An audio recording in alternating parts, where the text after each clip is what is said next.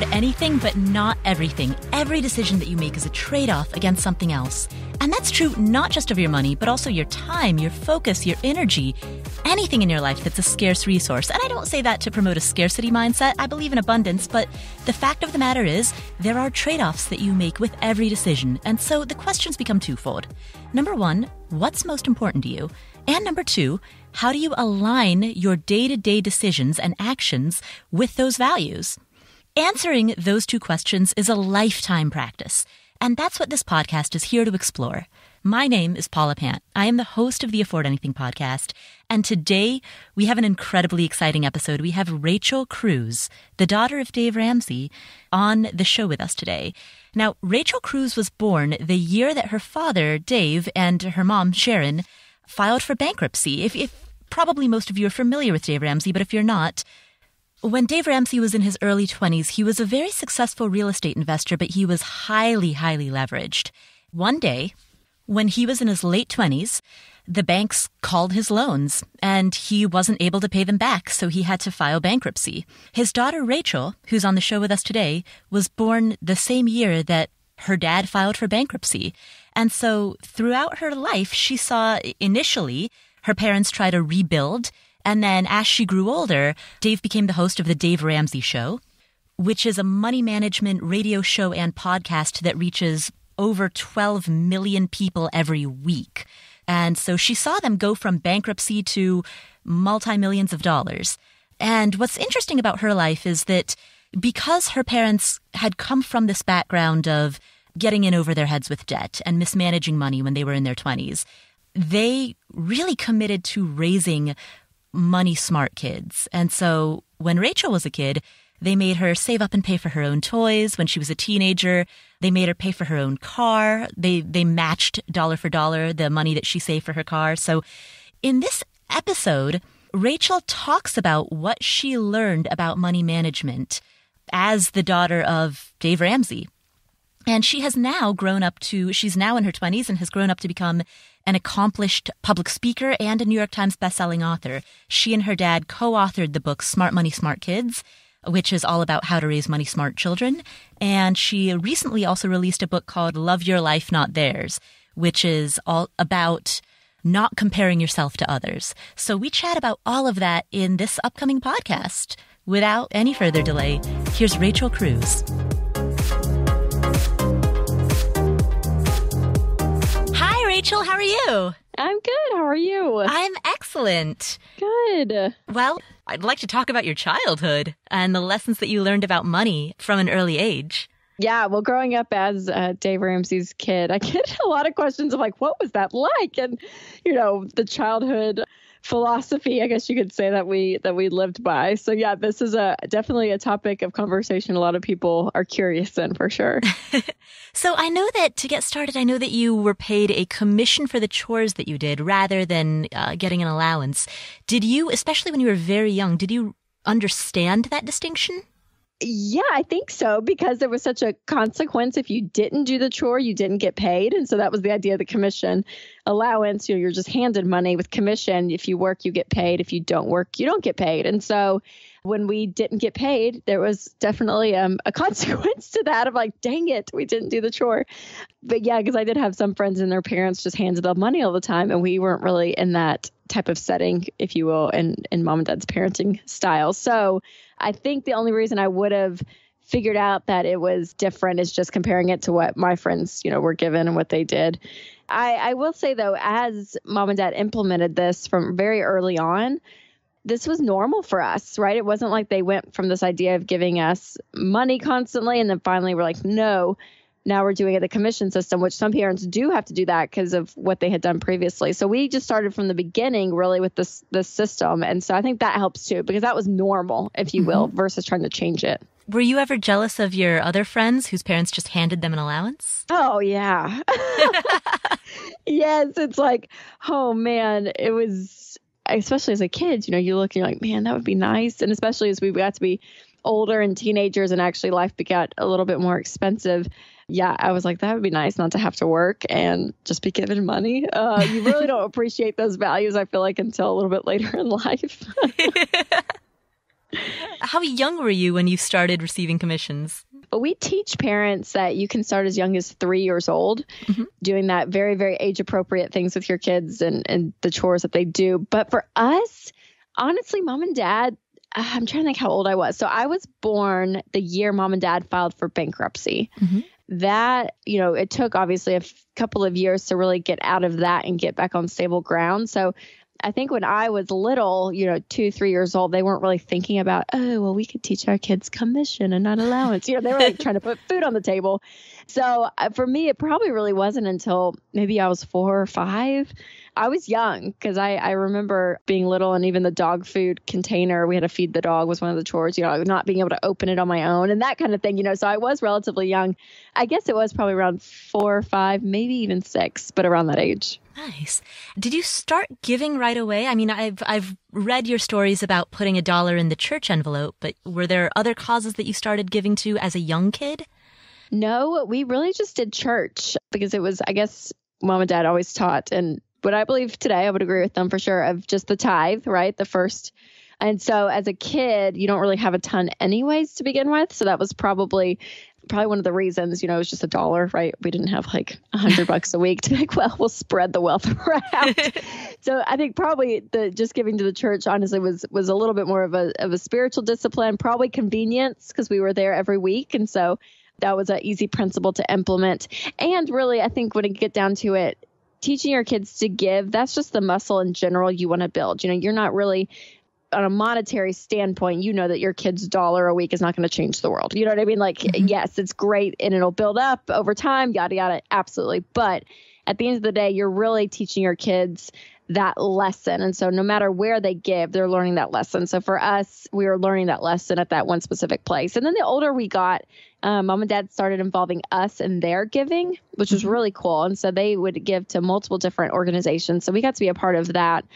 Not only watching them, give that money, but being involved with some of those organizations, which was great because it just forms this really strong foundation, I would say, with this topic of giving. And again, the whole idea that it's normal, like the younger you start your kids on this, it becomes a part of their life, it becomes part of who they are. And so now as an adult, giving for my husband and I both, it's a priority, and we give to different places, a lot of times anonymously, which is cool as well. And so being able to do that kind of thing is something that I'm so thankful that I was taught early on, because it really just became a habit in my life and a part of who I am. And so for that, it's huge. So it's just encouragement to you parents out there listening that even if it is just to one place and you're doing it out of that consistency, that's huge, even that. How old were you when you started kind of branching off and choosing your own organizations or your own causes that you wanted to support? I'd like to say, Paula, I was 12. I'm a really good kid. No, honestly, really not until after college when I started, making a salary and, getting a full-time job, and Winston and I got married. And yeah, so it was really more in adulthood, that young adult phase. Because in college, I didn't have a ton anyways. So yeah, for me, it was branching out more than just the church. It was after college. Now, I know in terms of major purchases that you save for, we'll talk about the bright yellow Nissan Xterra in just a moment. Oh, yeah. But when you were a kid, were there any quote unquote major purchases? Yeah, well, when you're a kid, obviously your money limit, if you will, goes down a little bit, right? It's just not as expensive. So to a major purchase to a kid, it's going to be a whole lot smaller monetarily than when you're a teenager or an adult. So, yeah, I remember, gosh, as a kid, it was either like a great piece of clothing, like a jacket, that I really wanted to buy, or a Barbie doll. I remember that one time, an American Girl doll I saved up for. So those kind of things. Yeah, we definitely had our little goals and save for those things. And it wasn't, this obsessive subject matter that we talked about all the time, and everything you're doing was working towards saving up for that thing. It was just really in the ebb and flow of life of what mom and dad did with this whole subject of teaching us about money. But even that part specifically, it was like more probably around the conversations of, we were at Target and I saw a Barbie I wanted. And it's like, oh, I want that. And mom was like, okay, well, you can save up for it. Okay, I can. And then a few weeks later, you go and buy it. So it was a very almost casual way of going about it versus more of like a hard and a strict rule. That was when I was younger. And then the older we got, the more expensive the things that we wanted. And so obviously that took a lot more intentionality and a little bit more focus. When we were little, it was a probably a little bit more flippant, if you will, but still something that we did. I mean, mom and dad didn't hand us everything. And they're like, well, if you want that, you can do some chores and save up and pay for it. As you got older, you decided that you wanted to save up for a bright yellow Xterra. The most obnoxious car on the planet. No offense to anyone that has a yellow Xterra, but... Well, actually, when I first read that, I could immediately visualize it, and I thought, oh, that would be kind of pretty, maybe. Yeah, that was my goal. My heart was set on it for sure. Yeah, that was one rule that mom and dad they had for us as teenagers, and they told us very early on they were not going to pay for our cars when we turned 16. That we had to save up and pay for them. But what they did is we had to pay half of it. So whatever we saved up, they would match it. And Dad called that his 401 Dave plan. So the matching was, it was a big deal for sure, which was a huge blessing. I know not everyone's able to do that, but that was a great motivator to think, okay, if I save $20, that's $40 going to my car. You know, it kind of gives you that extra boost. And so, the story you were saying, I was wanting that yellow Xterra, and we actually went and test drove it. I think I wrote that in the book. And I didn't really like it. After I drove it, I was like, oh, it's just not as like smooth and nice as I was thinking it was going to drive like. And so I ended up with something different, but saving, it was huge. You ended up with a BMW. That seemed like a fancy choice for a teenager. I know, it sounds fancy. It was used. It was like 10 years old or something. So it was definitely nothing brand new, but it was great though. Cause not only did I get actually a nice car, which it lasted me through college, but it was something, it could have been a Honda Civic or that one, but you take pride in it, especially as a 16-year-old kid, when you work that hard for all those years and watch your little savings account grow and grow and grow. And that moment you have to write the check and be like, oh, wow, I'm going to spend all my money that I saved up for. I had that thought for about 0.2 seconds. And then I was like, I'm 16, I get a car. This is great. It was such a good lesson in life. I mean, it really, really was. It was something that was definitely more intentional and goal worthy versus the Barbie, we just talked about. But it was, but something I can look back on, and it helped going through that process, not only financially and having to put money away, but the patience you learned, again, the pride you took in it and taking care of it. I mean, all of it was wrapped up into that purchase of that first car. So that was a really smart move on my parents' part, I think, looking back. As an adult, certainly looking back, you can see the wisdom and the values in the way that your parents structured that. As a teenager, how did you feel about it? I don't remember being overly upset.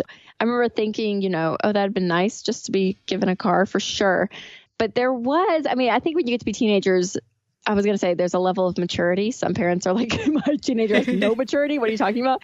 But there is a level of adulthood that if you do give your kids different responsibilities, they start to feel and understand. So I think there was, for sure, part of me is the normal, probably cliche teenager that was like, man, I don't want to do this. I don't want to work. I'd rather be given the car.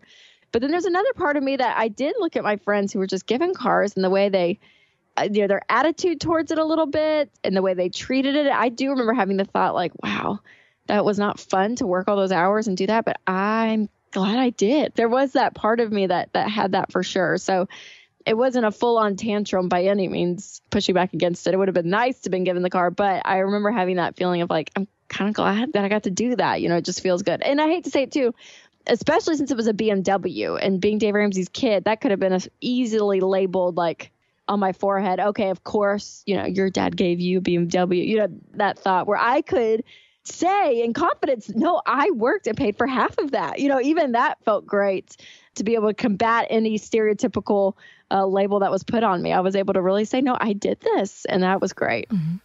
In your book, you mentioned that you overdrafted your bank account when you were 15. Yes. First of all, I'm assuming the car savings was in maybe a savings account. It was. Oh, yeah. That was not in the checking account for sure. Can you tell us that story about that morning in the office with the bank manager when you had to apologize? Yes. Because I laughed so hard when I read that.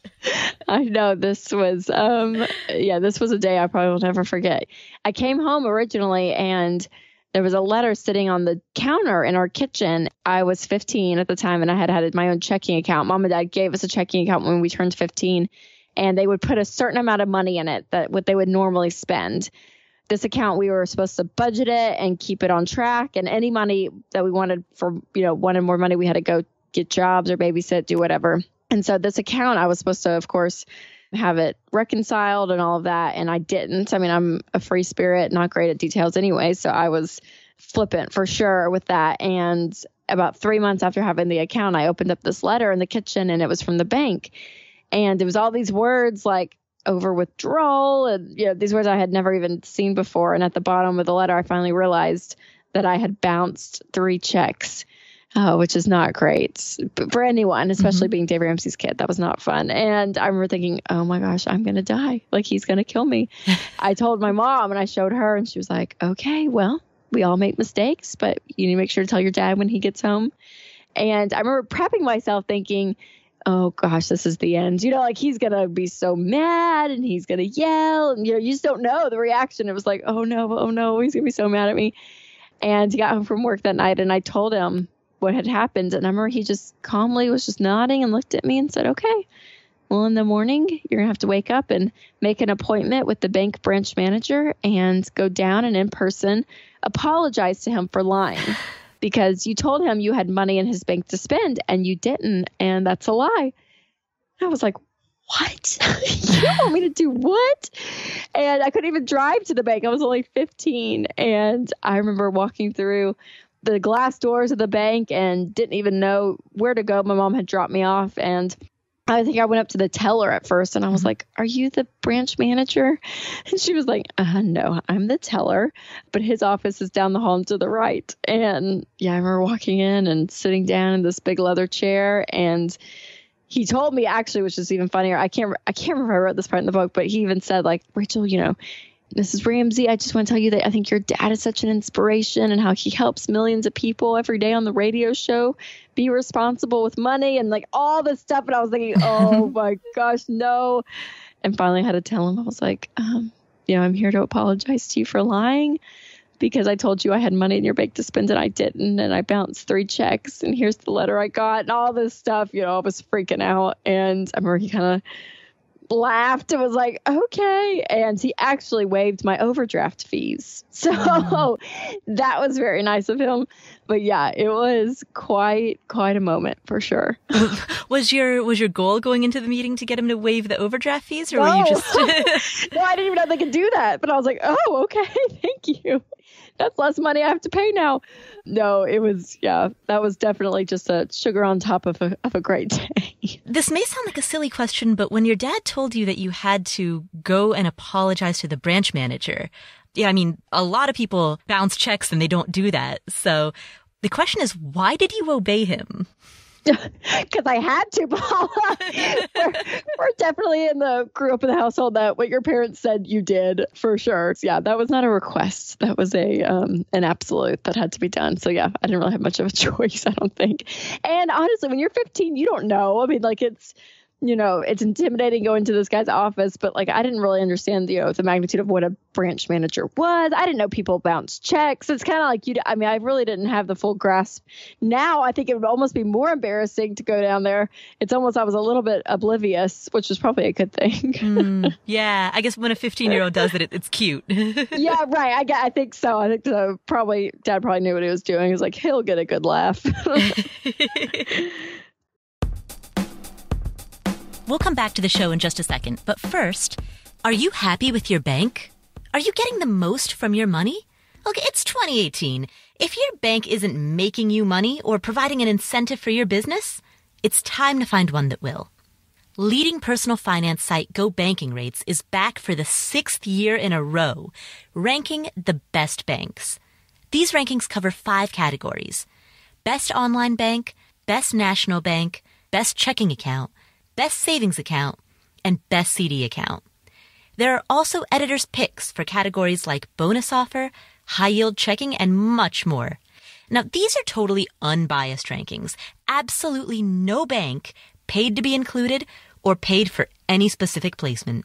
So if you want to know which bank was voted best savings account or best credit card rewards, you can go online today to gobankingrates.com/Paula to see the winners and sort through the categories to find out which bank is best for your needs. Again, that's gobankingrates.com/Paula to check out these rankings. Go Banking Rates has created these categories around high-value banking features and products in order to help you make the best decisions. Go Banking Rates wants to help you choose a bank that can do the most for your money on your terms. So bank smarter in 2018. Find the full rankings at gobankingrates.com/Paula, Paula. Do you want to work out more, but you don't have time to go to a gym, or maybe you don't want to pay money for a gym membership? Check out Beachbody On Demand. It's an online fitness streaming service that gives you unlimited access to a wide variety of highly effective world-class workouts. And it also includes extensive nutritional content, proven to help people achieve their health and fitness goals. They have a lot of different brands that you've probably heard of, like P90X or Insanity, the 21-Day Fix, T25, the 3-Week Yoga Retreat. These are all brands that are part of the Beachbody On Demand family. I've been using the T25 program, and specifically I've been using the core workout program. So one thing that I found really interesting is that when I first started using it, I thought that I would go through like the 80-Day Obsession or P90X. I kind of thought that I would go through one of those programs that was supposed to last for a fixed duration of time. And what I ended up finding is that I just found a couple of specific workouts that I really like, and I just actually end up repeating those. That's the thing that's cool about Beachbody On Demand, is that you can play around with it. You can check out different types of workouts and different trainers, different intensities, different time durations. They've got stuff ranging from 10 minutes to an hour. So you can try a lot of different things and then do the workout that you enjoy or that fits with your schedule. You don't have to go to a gym. You don't have to follow a class schedule. Everything's right there on your computer or your tablet or your smartphone, any web-enabled device. And the workouts range from cardio to weight training, dance, they've got yoga. There's over 600 different types of workouts. And your annual subscription is cheaper than a gym membership. So you need to give this a try. And right now my listeners can get a free trial membership when you text Paula to 303030. Again, text Paula to 303030 to get a free trial membership. You'll get full access to the entire platform for free. That's all the workouts and all the nutrition information free. Text Paula, Paula, to 303030.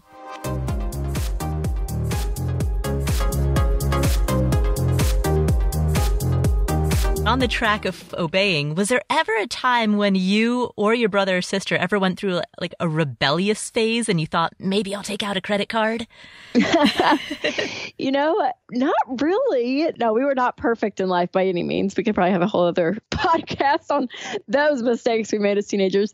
Yeah, but with money, we really didn't. And I think, it wasn't the brainwashing of mom and dad. I think they really showed us, especially when we went to college, how you live life without a credit card and how you really don't need one, right? I mean, if what you learn is how to live within your means and this is what you have, and it's almost this absolute in your mind that a credit card's not even an option, and here's the money I have every month, and here's how I'm going to budget it, here's how I'm going to deal with it. If I need more, I go to work. Like for us, I think for all of us, because none of us went out and got credit cards and loans, because we knew how to handle our money and we knew what to do.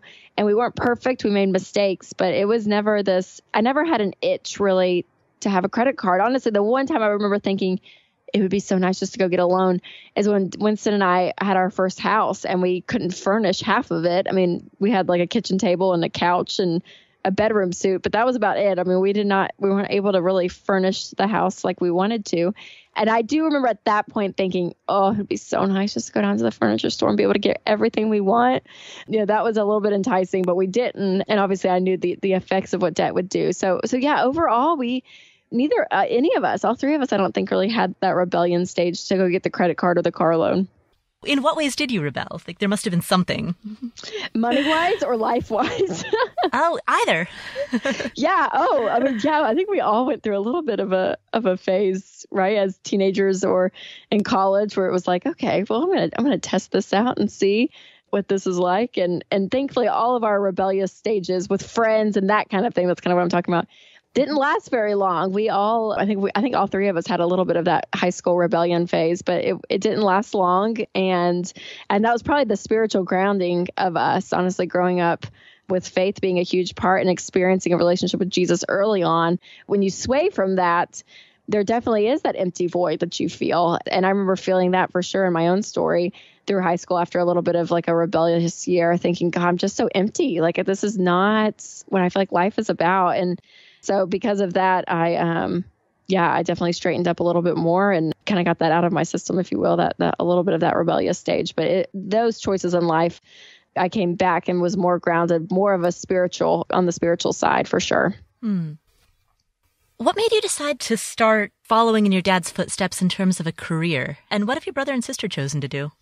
Yes. So for me, I started speaking and traveling with Dad when I was a teenager. So when I was in high school, starting my sophomore year, I would travel and speak and did like a kids product pitch before one of the breaks at the events. And so I would get a cut of everything I made at the book table. Anything I sold back there, I would get a commission on. And so that was really my job through the later part of my high school days. And it was so fun. And I remember I loved speaking. It was something I really, really enjoyed doing. I obviously knew the money message and realized the need for this message when I went to college and I saw friends and peers that I was meeting, have student loan debt and credit card debt already and all this stuff. And I remember thinking, oh my gosh, these decisions, these are going to haunt you for years to come. Like, you're not only creating really bad habits now, but the price that you're going to pay for the student loan and for the credit cards, it's just such a bad road to go down financially. I just remember keep thinking that. And I had so many people come up to me at these events when I was in high school, and they would say, if only I knew this when I was younger. Like, if only I had done something differently with my money when I was younger and I had known, my life would look different. And so I remember looking at my college friends and thinking, oh, the mistakes you're making are huge, because if you just did things differently today, your whole future would be different. And so that need for the message really kind of steamed my passion for it, if you will. And so when I graduated college, I was like, okay, if I love to speak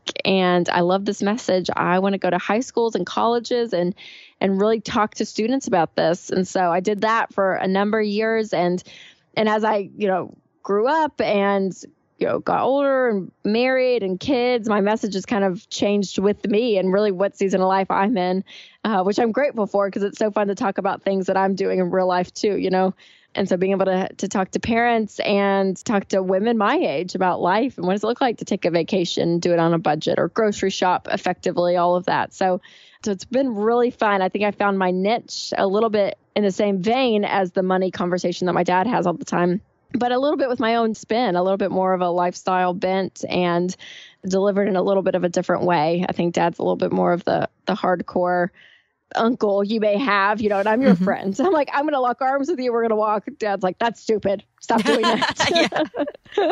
Which we love him for that. I'm like, that's perfect because it's him. So yeah, it's kind of my story of what I did. And Mom and Dad were great with all three of us. I mean, they told us over and over and over, do not get involved in this company if you don't want to be here, because you're going to be miserable. We're going to be miserable. Everyone around you is going to be miserable if you do work, quote unquote, just because it's the family business. And so they really pushed us that if you're going to be part of it, it has to be a calling on your life, and it's something much bigger than you. And if you stop liking it and enjoying it, then we need to figure out a conversation for you to leave, because it's not worth, risking your family relationship or people around you to be in it and be miserable. So they've been really great at that. They really gave us the freedom. There was no pressure to join. If anything, me joining, I was the first one to come on the team. And I remember Dad having a conversation with me. He was like, okay, if you're going to do this, you're going to have to work 10 times as hard as everyone else, because the name Ramsey is attached to you and people are going to assume that you're going to be given handouts. And so you're starting below ground. Like, you have to work your way up and prove yourself. And so it's almost was harder to take a job within the company versus just going and doing my, something else. And so I was the first one to join. And then my brother came along about 4 years later after he graduated college, and he started working here. And he started out working with our radio department, our media team, selling radio ads for the Dave Ramsey Show, and then transitioned out of that, I guess about a year or two ago, and is heading up a department within our Financial Peace University department. And he's working on the individual channel. So when people buy a kit, on their own versus through a church. And so he's working on that direct to consumer channel and killing it. I mean, he's totally revamped it and has a great team in place doing that. So he's doing that. And then my older sister, Denise, actually runs, she's not part of Ramsey Solutions, but she works with mom and dad and runs our family foundation. And so we were talking about giving earlier. So all of mom and dad's giving now is very formalized, I think more for tax purposes and all of that, into a foundation. And so she runs that. So all of mom and dad's giving that we do as a family, we do it every year. We have a quote unquote board meeting and decide what nonprofits we're giving to and all of that out of the family foundation. And so it's her job from there to take it and to check up on all the places we're giving to, making sure they're being run and things are effective and all of that. So yeah, we're all kind of working in our strengths, which is so fun. And it's really been a huge blessing. We'll return to the show in just a moment. If you've been listening to this podcast for a while, you've probably heard me talk about my weight changes. So I've lost 25 pounds, which was great. And then I gained back 10 of them, which is not so great. And now, fingers crossed, hopefully I will lose those 10 again. So we'll see. But the result is that my clothing sizes have changed a lot. And I'm 5'1", so 10 pounds on a 5'1" frame is a definite difference in sizes. And so that's why I've really enjoyed using Le Tote. Le Tote is a service that delivers a box of clothes to your doorstep. They've got high-quality clothes, lots of variety. You wear it for as long as you'd like, and then you send it back, and they'll send you new stuff. So because of them, I've been able to avoid buying clothes, particularly as my weight has been changing. And I think for people who need maternity wear, it's a particularly great option. Because if your size is going to be changing rapidly, then why bother having a closet full of stuff that no longer fits? If you want to try them out, go to letote.com. That's LETOTE.com to get started. And enter promo code Paula at checkout to get 50% off your first month. From there, you'll get a completely customized tote. You'll wear it all, and when you're done, return the rest in the mail, and they'll start preparing your next tote immediately. So again, that's letote, LETOTE.com. And enter code PAULA, PAULA, at checkout to get 50% off of your first month.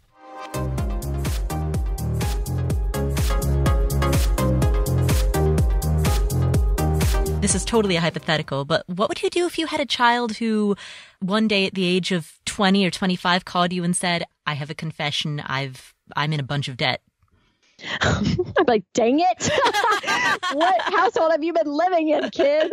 Oh, man. I mean, if they're an adult now and if they're on their own, now, if they're under my roof still and I'm still paying for college or, we're still supporting them because they're that age, then there's going to be fierce consequences for sure. I mean, that would be much more of a parenting role, if you will. What would those fierce consequences look like? Oh, gosh, I'd have to talk to my husband. I think we'd have to be like, what? And I put that in the vein, not just because we hate credit cards and debt, but it would be like if they're making any other decisions in life that are not good for them. If they're being unwise, there are going to be consequences. And if you're going to play by our rules, and if we're going to help you get through college and help still support you, then you are going to have, I hate to say quote unquote obey rules, but we are going to expect you to use your lifestyle as one that is glorifying to the Lord. And if you don't, then we're not going to be able to support that financially. I'm going to love you. We're going to hang out. But we will not be able to support you financially if you're going to choose to live a life that we don't agree with. And that's under anything. I mean, if you're doing heroin, we're not going to support that. You know what I'm saying? Like it's things that we do not deem as being wise for your life because we love you. And that's not going to be something that we're going to support. And so that would be more of the conversation if we're still financially supporting them. But if they're out over our roof and they are they're married and they're doing their thing and that's what they choose to do, then that's what they choose to do. I mean, there's only so much there. If they come and ask us for advice and help, we will be there with open arms and lovingly give that to them. But I will try hopefully to be the parent. And I think my parents did a really great job at this of transitioning your kids from parenting them, right, when they're like under your roof versus as an adult now, now I have my own family and they really transitioned our relationship really healthily where they do not tell us what to do by any means. If we ask, they still even hesitate giving advice. Dad's always like, well, what do you think you should do? I'm like, well, I'm asking you. Like, what do you think? They really give us a whole lot of space to live our lives. And if we made really bad decisions in life that affected our family in a negative way, I think they'd be really, really sad. just like a friend would be almost. And so I would hope that's how we treat, we have 2 girls now. And so if they came out one day and said, this is what we did, I'd be like, man, well, that's your life, and you get to reap the consequences of that decision as an adult, and you reap what you sow, and if that's what you choose to do, then that's what you choose to do. But hopefully we'll get them in a place where they know that they don't need that. And this whole conversation, you understand, debt is not a sin to me. It's not a salvation issue by any means. I don't think if you have a student loan, I believe you can enter the gates of heaven. You can still, move on. But I just believe it's unwise. So that's what I would tell them. But I'm not a parenting expert, Paula, and I have a 2.5-year-old. So these are conversations that is way hypothetical. Ask me in 20 years. It could be a 100% different answer. But if it were today, I think that's what I would do. Let's talk about dealing with Instagram envy. Oh, yes. Oh, man. Isn't it horrible? Do you have Instagram? I am obsessed with Instagram. No. Oh, my gosh. I am too. It's my favorite social media channel right now. But it's tough, isn't it? I mean, man, you see all the pictures of friends and family and even people you don't know. I mean, half the people I follow, I've never even met them in person, but they live these The majority of people I follow, I've never met in person. Yeah, totally. Oh, man. So it's a tough thing, social media in general. I mean, because you are getting a picture into everyone's life, and it's usually the highlight reel. It's usually the best part of their life that you're seeing. And so it's very, very easy to get sucked into that world and be like, oh, wow, everyone has a great life. And here I am in my pajamas at 8:30 on a Tuesday night doing nothing. You know what I mean? And you're like, man, I want that vacation, or I want that nice thing. I want to go out to dinner more.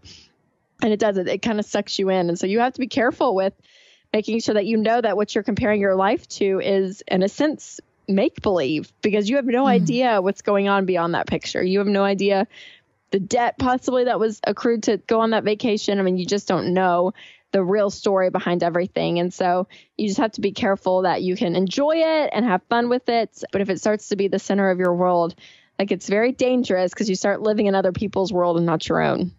How do you deal with those feelings when they arise, the feelings of envy, the feelings of want?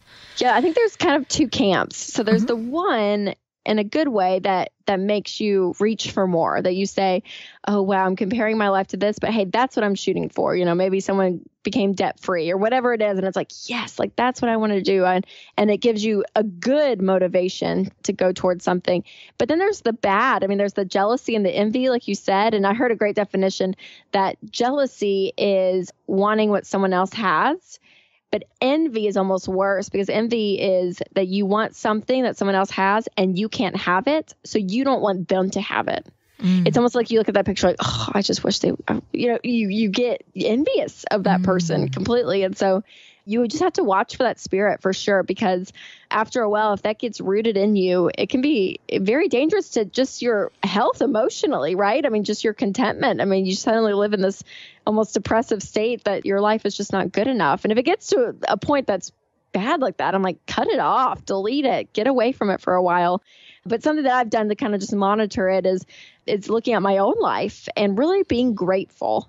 Gratitude is such a powerful, powerful thing in your life if you really hold on to that and grateful for what you have and what you've been given and everything. And it's a sense of contentment out of that and being able to really enjoy the life that you have. And that doesn't mean that you can't have goals and you can't shoot for more and all of that, which is so good and so true, but really being happy. And so I, on a very, very tactical level, started on my phone a gratitude list.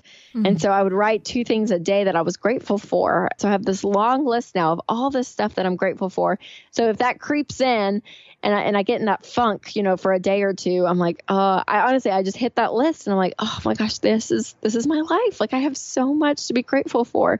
And so gratitude is something that really, really helps me kind of get out of that cycle. How do you honestly distinguish between what you yourself want and what the society or the media or keeping up with the Joneses or Instagram makes you think you want? Oh, yeah, that's a great question. I would think it probably depends on the person, honestly, because your goals and what you're driving towards are going to be, within your family, right? And what you value. Some people don't value paying off a house early, right? They're okay with a 30-year mortgage. That's what they don't value that, where others, they do. And getting out of debt is something that's big and part of their plan. And so a lot of it is going to be, what you and your family value. But I think that society definitely gives us options, right? They show us, what you can have and all this stuff. And so it probably is more of your personality and what drives you. For some people, going to a job that maybe they don't make a lot of money, but they love it day in, day out. It's their passion. It's what they wanted to do. They hope to make more in the future, but they're good with that. Where other people are more utilitarian. They're like, hey, it's not a job I'm like crazy about, but I make great money and I'm going to stay in it because with that money, I'm able to go on a great vacation with my family every year, whatever it is. So it's probably a sense of family values and also your personality and what drives you. Has there ever been a time in your life where you've kind of conflated the two? Chased after something only later to realize that it was somebody else's dream? I think more so on like a materialistic level. Like I'm trying to think specifically like a purse or something that I've always wanted, or a pair of shoes. And it's like, you get it and it's great, but it does not fulfill, that phrase, oh, I'll just be happy if, like, if I just had this, it would be great. And you realize stuff is just stuff and it's fun and you can enjoy it, but it does not give you that satisfaction like you think it does. And I've been saying this for years now. I mean, I had a whole part on a part of my talk, my main keynote I would do when I would go to colleges and high schools early on. Like I've talked about this for years and years. And I'll tell you, Paula, there was a brand of shoe. I'll just tell you this. You may think I'm the most shallow person in the world, but there's a brand of shoe that I've wanted for so long. And I remember for the last 4 years, I'm like, oh, if I could just have a pair of those, And I remember I got, I wrote my first book and got my first commission check from it. And it was great and nice. And I was like, I could go buy them, but I can't spend that money. I mean, I just, for so long was this tug of like, oh, I want it, but I don't, I do. And I finally got a pair after my second girl was born. My husband actually ordered them for me, which was amazing. I was like, I didn't even know you knew what these were. But he gave me these pair of shoes and I thought like, that's it. Like all my dreams have come true because there is that pair of shoes right there. And it's so funny because that would have been early August, late July. And it's been 6 months now. And I'm like, I think I've worn them a couple of times, but my life hasn't changed, right? I mean, like you kind of get that sobering thought of like, God, we can get so wrapped up in that thing. And I wasn't like overly obsessed with it by any means, but I remember just thinking, oh, that would just be great to have. And it's nice to have, and I'm glad I have them, but it just it does not satisfy you like you think it does. And again, I'm preaching to the choir because I say it to myself all the time and I teach people this subject, but sometimes I have to live it out personally again and get that refresher of, yep, it's just stuff. It's just stuff. It's just stuff, but it's fun and they're cute shoes. So I'm not mad that I have them, but before we wrap up, the final question is, you've lived in the public spotlight for most of your life, and you've been giving speeches since you were a teenager. How do you deal with public criticism or people who, not even criticism, but just people who misunderstand you? Like, how do you develop the internal strength and fortitude and thick skin to cope with that? Yes. Well, early on, I was probably a little bit more interested in what they had to say. So I would like read every comment. If there was a blog post that went up or I would read the comments and I just, I kind of not indulged in it, but I really I focused on it to a degree. And now I'm like, it's not that I ignore it, but I kind of do, unless it's just in my face, obvious right there, and I see it, then I'm like, ooh, okay, well, that's not nice. But what are you going to do? There's a little bit that definitely brushes it off, but I don't see a ton of it. And not because I want to just be numb to it, but I don't have time. Really, I'm in meetings all day, or I'm traveling, or if I'm home, I'm with my girls. And I'm like, I don't have time to go through every comment or focus on every little thing. And so even on Amazon, right? Like my books are out there and I know I have 1-star reviews, but I don't read them. And I don't even read the 5-star. Like I just stopped in the habit of reading Amazon reviews because I'm like, okay, if the book is out there, I feel confident in it. I know it works. I know it helps people.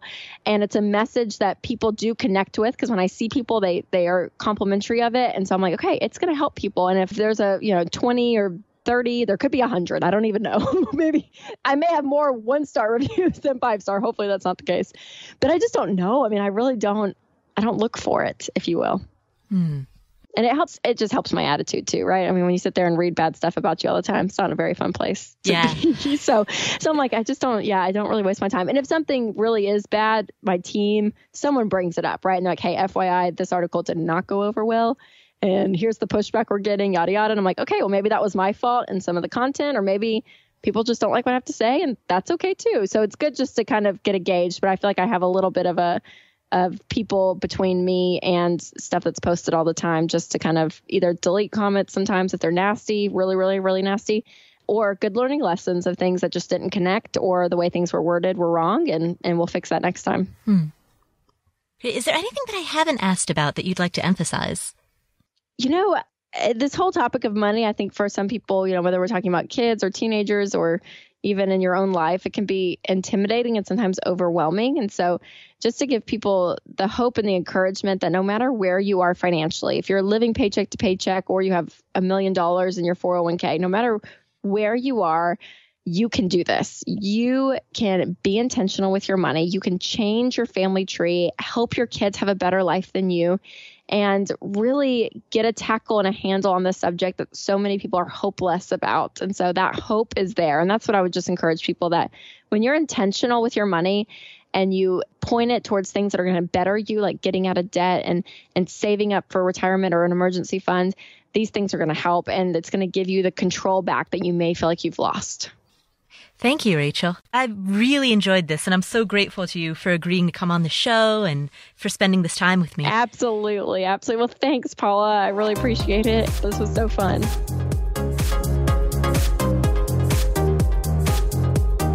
What an awesome interview. What are some of the key takeaways that came from this? Here are 3 lessons that stood out to me. Lesson number 1, you value things more when you work for them. When everything is handed to you, you don't necessarily appreciate it. But if you have to work for something, it's likely that you'll appreciate it more. You'll take better care of it. You'll understand what went into acquiring that thing. Part of me is the normal, probably cliche teenager that was like, man, I don't want to do this. I don't want to work. I'd rather be given the car. But then there's another part of me that I did look at my friends who were just given cars and the way they, their attitude towards it a little bit and the way they treated it. I do remember having the thought like, wow, that was not fun to work all those hours and do that, but I'm glad I did. Takeaway lesson. There's dignity and pride that comes with working for your accomplishments. If you're a parent, that means allow your kids to have the dignity and pride and appreciation that comes from working for some of the things that they buy, whether that's Barbie dolls or Transformers or PlayStations or cars. And if you are currently in your 20s and you're kind of looking around and seeing, wait, I've got all these friends who their parents bought them a car or their parents paid for their wedding. If you're looking around and you're seeing other friends who were handed stuff and you're feeling that Instagram envy, you're feeling a little bit jealous of the fact that you didn't get that, don't worry, because that means that when you save up and are able to buy the thing, whether that thing is paying for your wedding or buying your first vehicle that's not a complete clunker, like whatever that thing is, you'll probably appreciate it a lot more. You'll probably enjoy it a lot more. So that's lesson number 1. You value things more when you work for them. Lesson number 2, beware of the, I'll just be happy if pitfall. It's easy to look around at all of the things that we don't have and convince ourselves, I'll just be happy if ... Like a purse or something that I've always wanted, or a pair of shoes. And it's like, you get it and it's great, but it does not fulfill, that phrase, I'll just be happy if. Like if I just had this, it would be great. And you realize stuff is just stuff. And by the way, this doesn't just apply to stuff. This also applies to experiences. So it can be tempting to think, I'll just be happy if I get to go travel the world. I'll just be happy if I get to leave this terrible job that I don't like. Certainly, those things might be the right decision, and certainly you should still work for them. But don't forget that no matter where you go and no matter what you do, you're always still with you. And developing an inner sense of contentment, an inner sense of happiness is something that you can do no matter what job you have, no matter what income you have, no matter how much debt you're in, or how stressful your life is right now. That sense of inner peace and contentment is not necessarily something that comes naturally. It's something that you might have to work on and you might have to put effort into cultivating. But that effort is very worthwhile, because while you should strive for better outward circumstances, there's absolutely nothing wrong with pursuing goals. In fact, pursuing goals is to be applauded.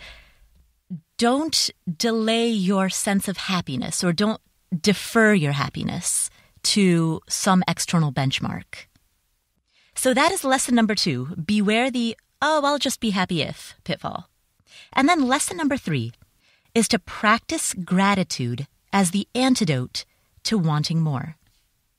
It's easy to look around. Rachel and I chatted about Instagram envy. It's very easy to look around and look at the highlight reel of other people's lives and interpret that to mean that your life is somehow lacking.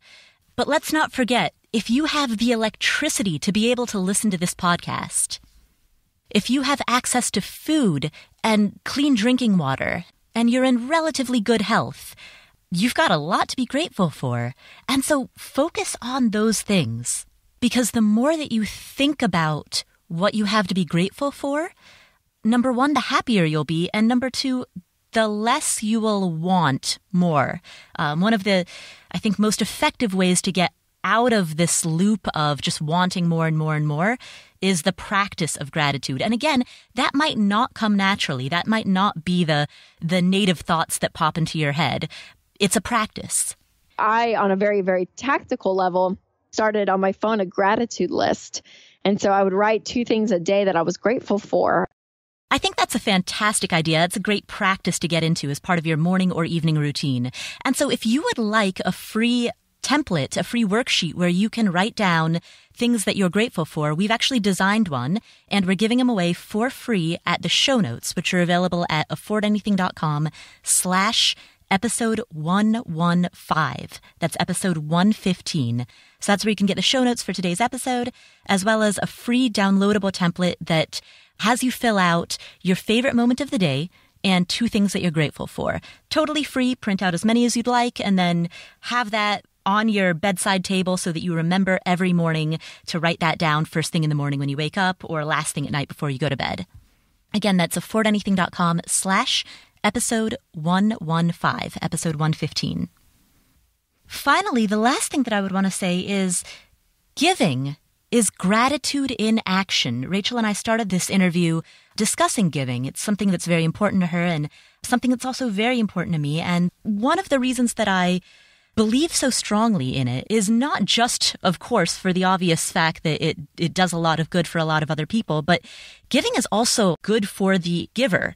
It's a way that you can remind yourself that you don't need more. It's an exercise in gratitude. And to the extent that gratitude is the antidote to wanting more, giving, I believe, is an exercise in frugality. And speaking of which, I have really good news. So we have raised, so far, the Afford Anything community has raised $1,316 for Charity Water.